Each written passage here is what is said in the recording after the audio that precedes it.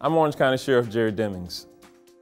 And I'm Dr. Jan Garavaglia, Chief Medical Examiner for Orange and Osceola counties. And we've teamed up to warn you of a killer that is taking the lives of dozens of Central Florida residents: illegal drug use.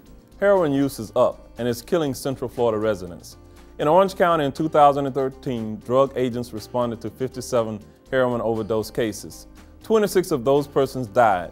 In 2014, the numbers are up.